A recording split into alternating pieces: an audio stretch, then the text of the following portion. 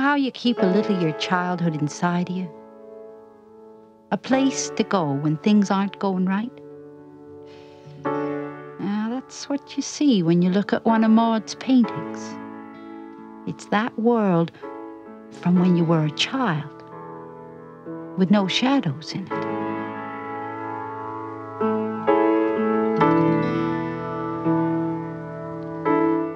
I guess this is a reminiscence, is what you'd call it.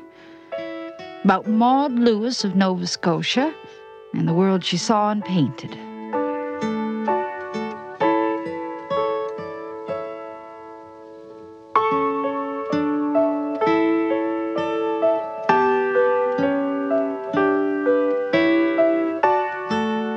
Maud was born Maud Dowley in 1903.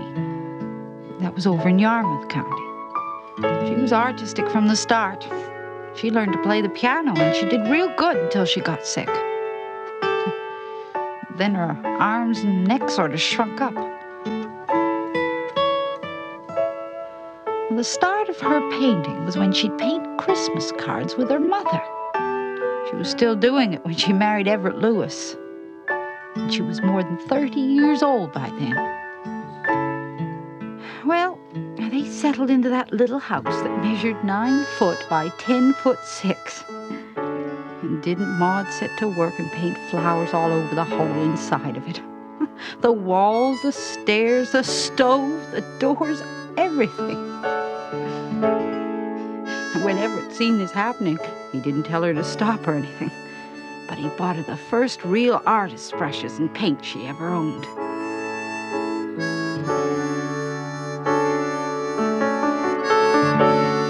Maud and Everett. He lived in that little house right up until she died in 1970, and Everett, he lives there to this day.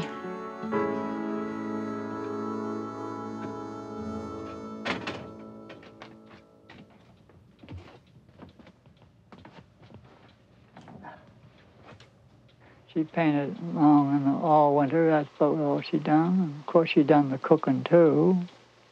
She done the other work and painting both. Kept her busy. Of course, kept me busy cutting the boards.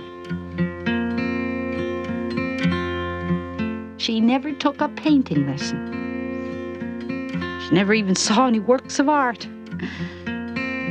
She was kind of cut off from everything, except what was inside her. Running and jumping and laughing still, they always have, they always will.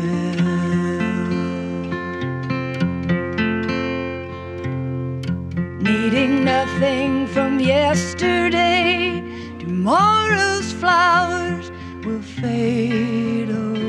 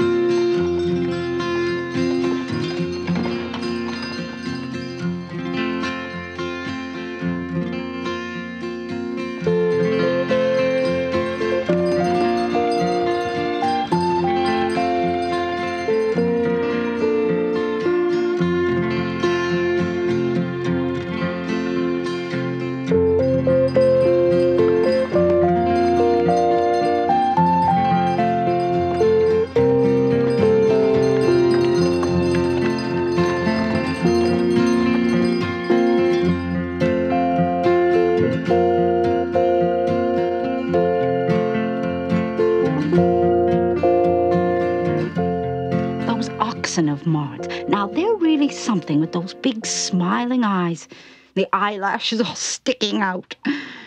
It's funny when you think of it. All her life, she was so little and frail, and everything she painted was so strong and full of happiness. Maud's world was never any bigger than 60 miles in any direction, but she got so much out of it. The farmers in the Annapolis Valley, and the fishermen and scallop draggers at Digby, and inland the lumber roads with the oxen coming down them. Now, Maud used to perch up on the front seat of Everett's Model T Ford, and while he'd be peddling fish, she'd just watch with those bright bird's eyes. And then she'd paint all through the winter from her memory.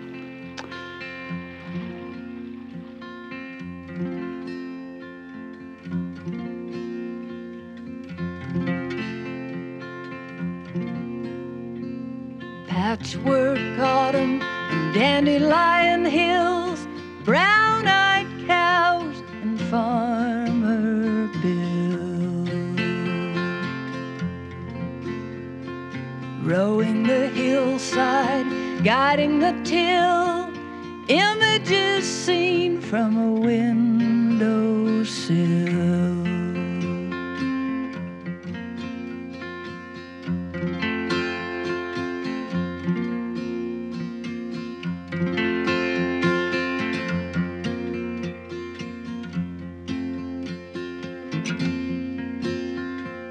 Up and down tides with nowhere to go, sailboats hurrying to and fro,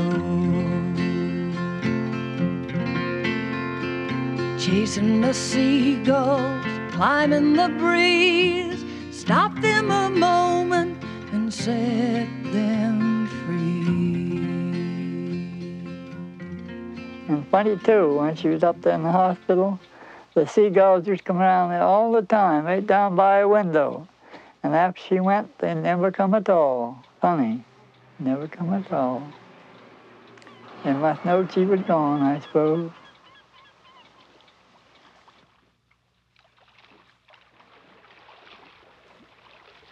Near the end of her life, Maud was getting quite famous. People were coming from all over to see her little house and buy a painting or two. Sometimes a whole busload would stop. Now there was something to see. All those people trying to get a look in that little doll's house.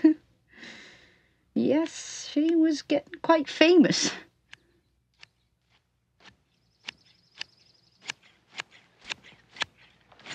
The fellow that used to attend it, he ain't there now, he's gone, he's dead. The fellow used to attend it.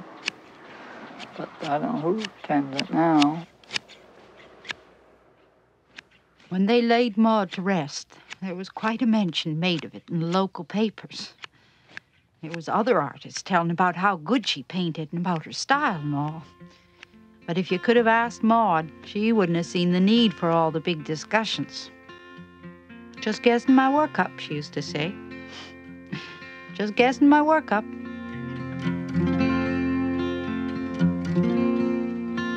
Daisies on doorsteps, gardens on doors, big eyes and butterflies, simple and pure. Friendly, slow oxen, still winter rides, all here together, all here inside.